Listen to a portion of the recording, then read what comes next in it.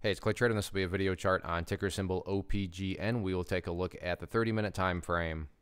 Real quick, what do I mean by 30-minute in case maybe you're new to charts? Instead of each one of these candlesticks representing 1 day's worth of price action, which is what you would normally see, each one represents 30 minutes. So while this here may look like several days worth of time, it's actually just today's price action broken down into 30-minute time slices. I like you this time frame. I think does a good job of telling the quote-unquote story of the price, and then helps in this situation makes mapping out a logical question quite straightforward.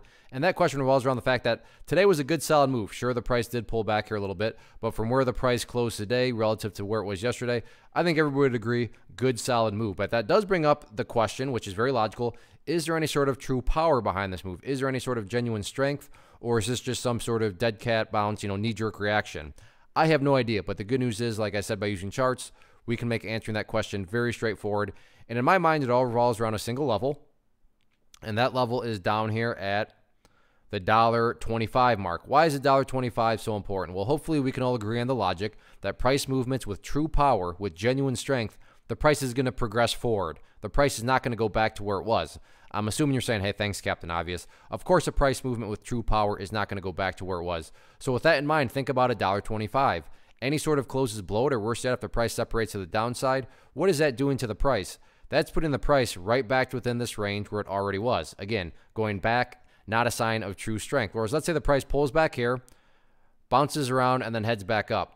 What would you have in this situation? Well, you'd have a set of lows right here. You'd have this set of lows down here. Heck, you'd have that set of lows down there. So if you picture each one of those as stair steps, now you have stair steps progressing in the upwards direction. And again, that's what truly strong moves do, right? They make progress in the upwards direction. So to me, $1.25, very important level of support going into the remainder of the week. Ideal area, I mean, hey, Clay, what would make this chart look the absolute strongest going forward? If the price can stay up above the $1.40 mark, that would be the best case scenario. But if the price does drop below it, by no means am I saying that the entire chart's ruined or anything like that. What about levels of resistance? The big one that really stands out to me is right up here around the $1.57. I say around because you look, all right, so right here, price went slightly above it. Here, the price went slightly below it. Right here, hit directly on it. So I'm just splitting the difference. I mean, if you want to call it $1.58 or $1.59 or $1.56, I mean, right up around this area, though, the point being there's quite a bit of price congestion. So $1.57 going to be that initial area of resistance, going into tomorrow. But all in all, no doubt about it, very nice day today. So it'll be interesting to see if the bulls can build upon this momentum going forward.